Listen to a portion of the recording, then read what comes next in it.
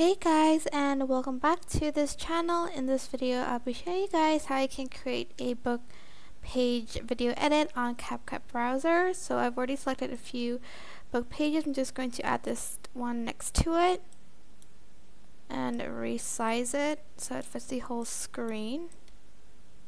If I can just do that like so.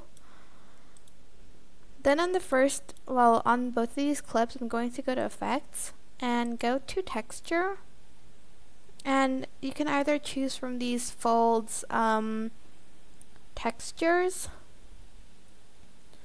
So for instance, I'm going to choose fold 1 on like the first page, and then maybe fold 2 on the second one,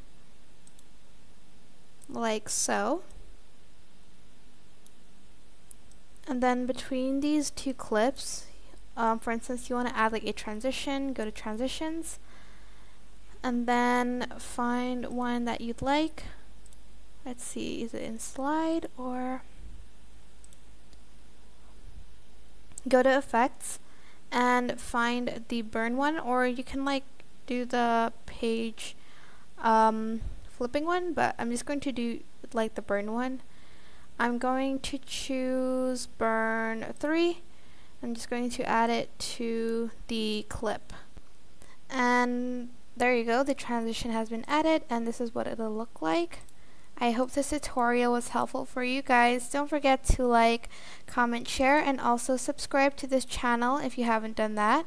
If you have any questions, just leave it in the comment section down below, and I will try my best to answer them all. Thank you so much for watching. Bye!